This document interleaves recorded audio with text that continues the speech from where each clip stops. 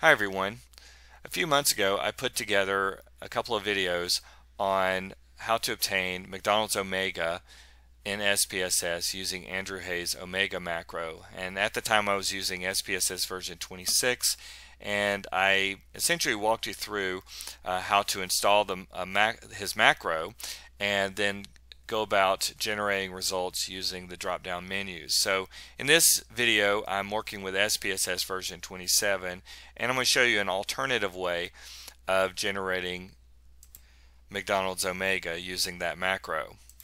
And in particular we will be relying on some syntax to do it, but it's very easy syntax to work with. Now before I get started, you can see this data set that's on your screen right now. This is the data set that I'll be working from in this presentation, so I'm going to include a link to that underneath the video description so you can download it to follow along. So to begin, in terms of obtaining the macro, what you'll need to do is to go to his website right here. This is the link, and I'll include this underneath the video description as well.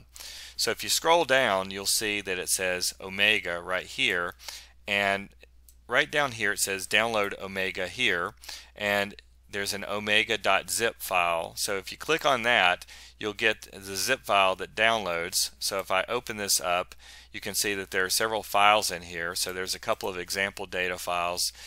There's this file right here, which was actually used to build the interface if you were going to use a drop-down approach. And then this file right here contains the syntax with the macro included. And so we're going to be using this file right here to activate the macro in memory and then use some basic code in order to generate our results. You'll see this file right here, it says Omega documentation, and it's going to contain information that would be important for you to know if you're going to be using this syntax file right here. So I've got my SPSS data file opened up, and I'm just going to go ahead and double click on this syntax file to open up a new syntax editor, and it's going to contain all the macro information. So what we need to do in order to use a macro is to activate it in memory. So to do that, I'm going to click on Edit, Select All, and then this green button right here. And so now the macro has been activated in memory. So you'll see that everything's been run. This is just the output file. So I'm going to close this out, and I'll close out this syntax file as well since it's already active in memory. And I'm going to go back to my data set right here, and the data set contains items from a questionnaire that I gave a long time ago, and so we're just going to use a subset of items. We're going to be using items PQ3, PQ4, PQ5, 7, and PQ9 right here.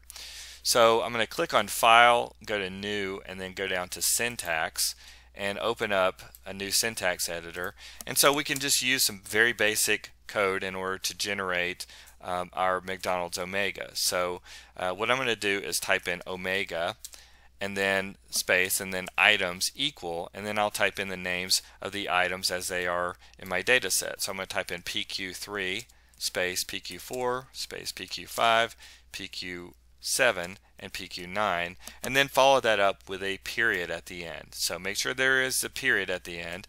So if I highlight this and run it, you'll see that now I get my reliability estimate. So this is it right here. So it's 0.868 for those items. So I can also generate a McDonald's Omega estimate and a bootstrap confidence interval around that estimate using some very simple modifications to the code we just wrote. So I'm going to click out of here and go back to my syntax.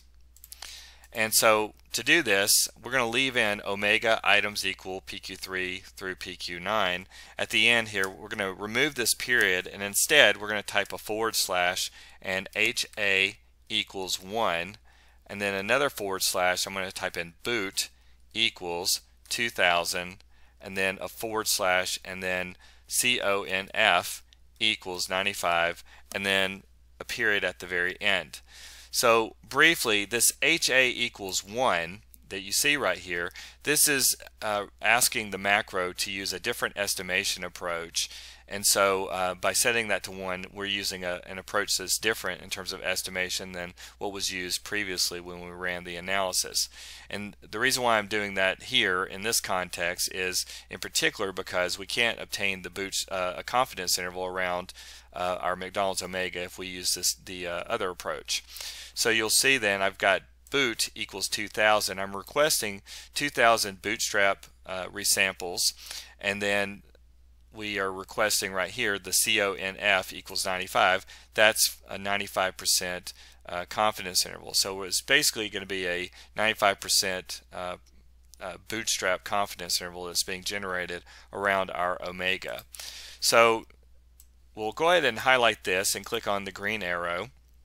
And so now you can see in our output we've got omega that's given, as well as a 95% confidence interval. So the bootstrap 95% confidence interval ranges from 0.83 to 0.894. So that's all there is to it. If just to show you what would happen if we went with the standard approach that we started off with, if I leave all of this exactly the same but take out that HA equals 1, then in this case right here what I end up with is just the omega that's given right here. So it will still generate the omega, but it's not going to generate the bootstrap confidence interval. And one last thing that I thought I would show you is that we can make another modification to our syntax if we wanted to obtain Chromebox alpha and a bootstrap confidence interval around that estimate.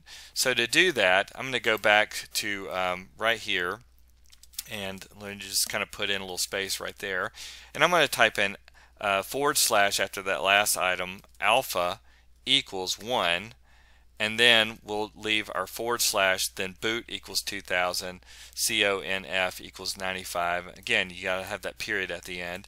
So when I highlight this and click on the green button right here to run it, now you can see that I get Chromebox alpha right here, and then the 95% bootstrap confidence interval around that estimate.